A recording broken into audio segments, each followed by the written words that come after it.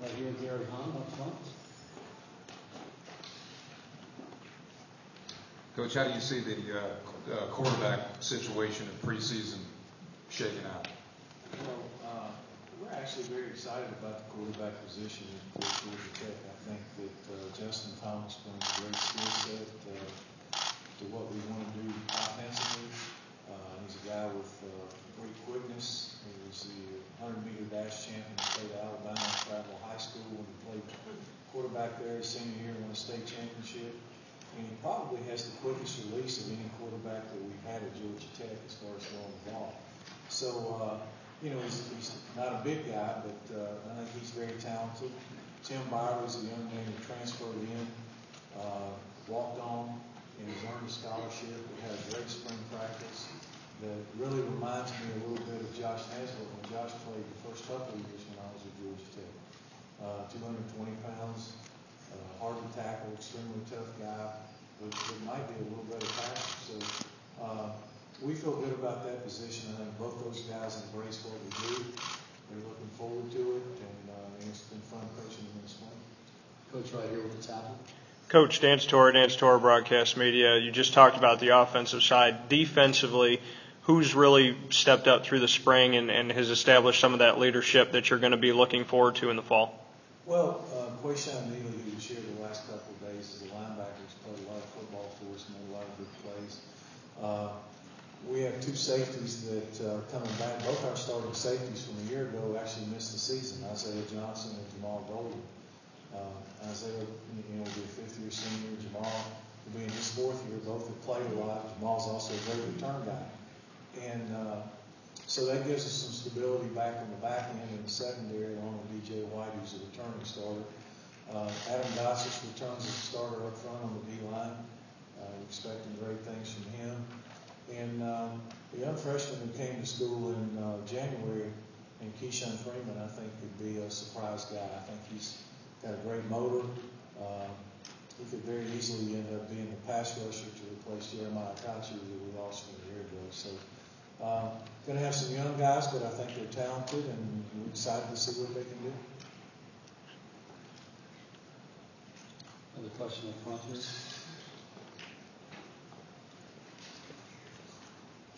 Is reloading that defensive line maybe the biggest issue you have on defense? Well, I think that's probably where we had the biggest loss. There's 6 guys off last year's defense that are currently in NFL camps, and 3 of the 4 guys up front are in camps.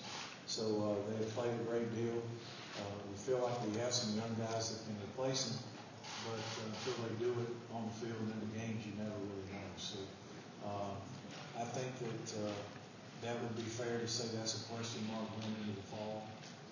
Probably our defense as a whole is a question mark. We'll stay on this side, Coach.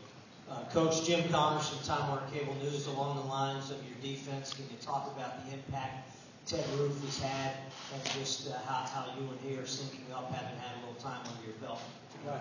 Well, I think Ted came in last year and did a really good job bringing in a system that was a little simpler than what our guys have been accustomed to. They were able to play a little faster, a little harder. We weren't, at times last year defensively, when we were good, we were real good, and when we were bad, we were real bad. And so what you want to do is find that consistency. I think against some teams with really good skill players, we struggled last year. We gave up some big leads in a couple of games. Miami and Georgia come to mind. And we've got to be a little more consistent over there. But excited about what Ted brings. He brings a lot of fire and intensity, and former, all-conference linebacker at Georgia Tech. He has a good idea what our guys go through every day. Coach, left side, first guard. Coach Don Munson of Clemson. It would be my guess that everybody at some point in time during August camp does something, steals a couple of days to prepare for what you all do offensively. I'm just interested, is there anybody that you maybe steal from in August camp to try to get prepared for? Not really. I think that in college football today, we're a little unique that we're still under the center with the option game and that kind of thing. But there's probably a team in college football, or very few, you could probably count on one hand, the teams that don't incorporate some type of option, whether it be a zone scheme or some type of deal. So there's a lot of carryover when you play other teams. I think the big thing, defense has gone in the last few years, or really it's been longer than that, but into a personnel game, you're trying to match up with different sets with 10 personnel, 11 personnel. So, we've changed our defense a little bit this year. We're going to base our nickel is actually going to be our base defense. We found that we played about 75% of the snaps a year going nickel. And, playing against ourselves a little bit in fall camp, I think gives us a pretty good base for a lot of the one back and some of the zone reads and some of that stuff. And there's nobody in particular that we separate out to try to get ready for over anybody else. Coach on this side, second row. Coach Alex Dodd Sports Network, Greenville, South Carolina. You lose three key guys on the offensive line this year, and the two of the guys that you have coming back each had only 8 starts in their career. What do you need to do to build on the offensive line? Who's filling those holes? Well, we've got, I think we return our best offensive lineman, and Shaq Mason has been our best player up there for a couple of years. Certainly we start there. I believe Trey Long started 8 or 9 games at the other offensive guard last year. Brian Chamberlain started several games a year ago. A young man named Freddie Burden would have had a real chance to be the center a year ago and got hurt and missed the season. So he's back healthy. If he can stay healthy, we're excited about him. Going into fall camp right now, Chris Griffin will be a redshirt freshman, will be the other tackle. He's a highly recruited guy. He's had a full year in the system now. So we feel like that while we're younger up there, we're probably as athletic as we've ever been, and maybe more so than we have been in the past. So while it's an area of concern, like always, I feel like we'll be okay up there. Left side, Coach Bubba Holly from Raleigh, I wanted to follow up on that more broadly in the Atlantic Coast Conference. The ACC has very few returning quarterbacks, but has maybe more returning offensive linemen per school than I can remember. Every school has at least 3 starters coming back. Of the 70 tackle positions, it's something like 48 returning. What kind of an indicator of that is an offense? What does that mean for offense in the Atlantic Coast Conference this year to have that many veteran offensive linemen? Well, I think depending on what you do as an offensive scheme, certainly it's a comfort level for the coach and what he can do. Clearly, you would hope that they have a great understanding of your protections, your different blocking schemes.